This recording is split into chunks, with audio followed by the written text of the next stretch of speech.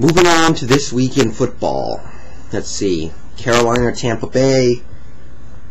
You know, it's my understanding that if Brian Griese healthy, he will be playing. So, you know that when it's come to that, the relationship between Gruden and Garcia is just irreparable. That he'll actually go out of his way to play Brian Griese. And I know Brian Griese's a tough guy. He's a veteran with some savvy, but I'm sorry. He's just infinitely inferior to Garcia, so something's got to happen there. I want to see Garcia get out of there and go to a team like, I don't know, maybe Minnesota. He's much better than Farad, I think. So, as for this game, I'm going to take Carolina. They're away, and I do think the Bucs are pretty good, and they're coming off that close loss. Carolina's pretty hot right now. They might be due for a letdown, but I think they're the better team, and I think there's a lot of turmoil going on in Tampa right now. So I'll take Carolina. Indianapolis and Baltimore. This is a headache. This is a grade A headache.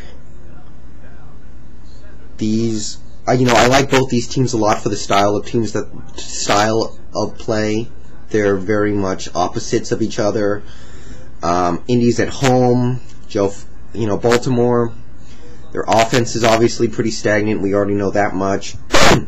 I don't think Joe Flacco's won on the road yet, but don't quote me on that. I'm not positive. And, excuse me. Indy has not looked good so far this year. They're very lucky to have 2 of their wins.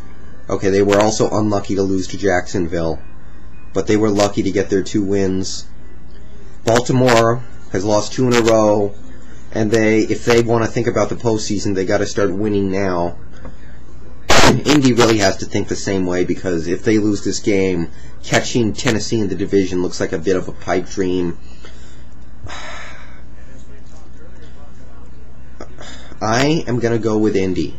I'm going to stick my faith with Peyton Manning and the Colts to ride the wave of momentum from last week through the next several weeks and maybe get back to looking like the Colts we know. So,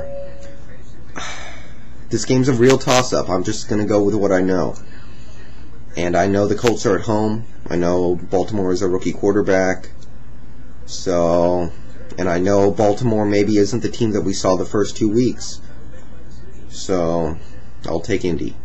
Jets, Bengals, Palmer's out, making this a slam dunk. I would think about it if Palmer was in.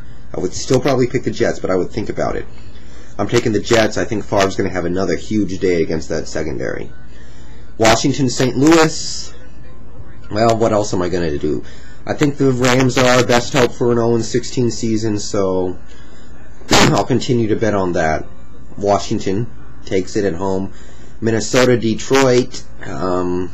If it's not St. Louis, it's going to be Detroit, I think. So, I'm not saying 0-16 is going to happen, but it looks awful good this year, don't you think? So, yeah, I'm going to take Minnesota, getting back to 500. Chicago, Atlanta. Chicago's on the road. Kyle Orton is really, really due to have a bad game. He's due.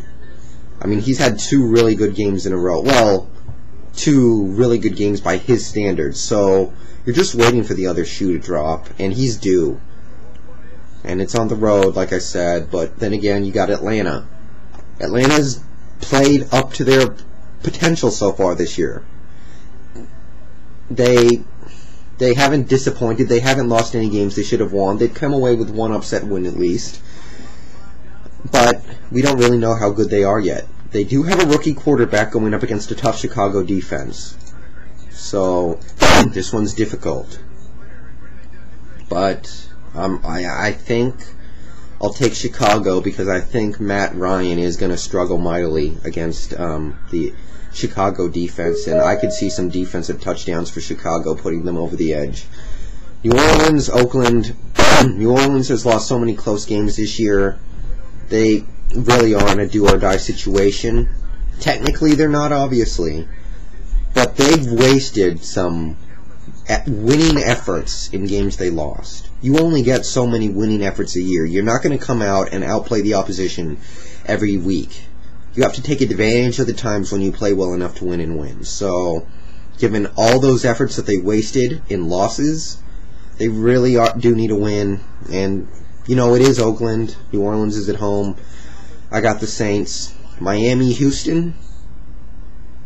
You wonder what the Sage Rosenfeld's meltdown means for this team. Does that make them angry and hungry, or does it kill them? What do you think? We know Miami is probably pretty good. They have, like I said in my videos last week, I think Miami could be for real this year. But it's in Houston. Houston really does need a win. And you wonder how last week's game is going to affect them. Alright, okay, I'll take Miami. I'll bite. I'll back up what I said last week when I was talking about them. Miami. Denver, Jacksonville. You know, I would take Jacksonville, no problem. If it wasn't for last week, Denver had me completely convinced that their defense was atrocious, and then they went and did that. They made me think for a second, maybe they're not so bad, maybe they're getting it together. So I hate that. Throw in Eddie Royal not playing, and this game becomes a complete nightmare. So I'm just going to pick the home team and go for Denver. And I do think they are the better team. Seattle and Green Bay. You know, from a football perspective, as a football fan and as a Seahawks fan, I am looking forward to this game. But I am not looking forward to the result. Charlie Fry is starting, for those of you guys who don't know. Charlie Fry is getting the start. Matt has I guess he's close to being there, but he's not quite there yet. His knee's a little messed up from the Giants game. He played through it then, can't play through it this week. If we lose, I honestly think this season becomes lost. Not technically, but I don't see us bouncing back from 1-4. I can't see it happening. So, as much as I hate to bet against Seattle in a do-or-die situation like this, I can't bet on Charlie Fry, even in these situations. You know, Green Bay's, so far this season, hasn't been that good either. We could win this game with Charlie Fry. Mark my words, we could, but I gotta be smart here and take Green Bay, even though it's in Seattle. You know, for this game, I think we could pull it off. We need our defense to step up big time, force turnovers. We need Julius Jones to have a big game, which I do think he will. But the smart money lies with Green Bay, and I'm hoping for the best, but expecting the worst, obviously. The trendy sleeper pick this week is Arizona over Dallas. I'm not going to bite on it. I think Dallas has to be a little angry right now. They feel they've underachieved in recent weeks. I think they need to step up and take somebody to task. You know, it's in Arizona. Arizona's not a bad team, obviously.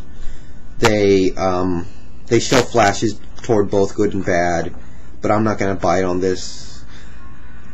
This could be like the Jets game, where a lot of people are picking the Cardinals as sort of a sleeper upset, and then Romo, in this case, throws like 6 touchdowns and just destroys the secondary. I could see that happening.